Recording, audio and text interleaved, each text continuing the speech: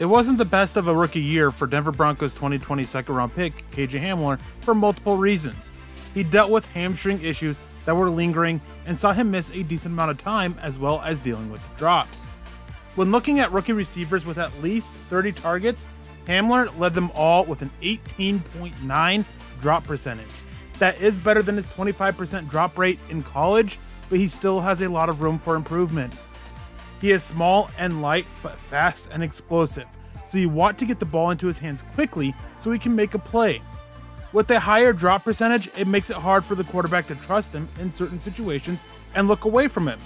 That's going to limit Hamler a lot, which is just part of why his hands need to improve to survive the NFL game. Improving the hands would also make him more effective as a player, and that's what the Broncos really need from him.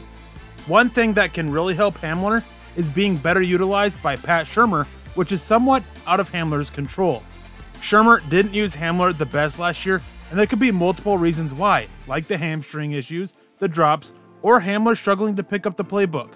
All of those are valid reasons, but the explosive playmaker that Hamler is has to be better used this year, and that is on Shurmur. There is no reason to doubt Hamler taking a step forward this year, but he has to improve those hands and stay healthy for that to really happen. For Mile High Huddle, I'm Erick Trickel.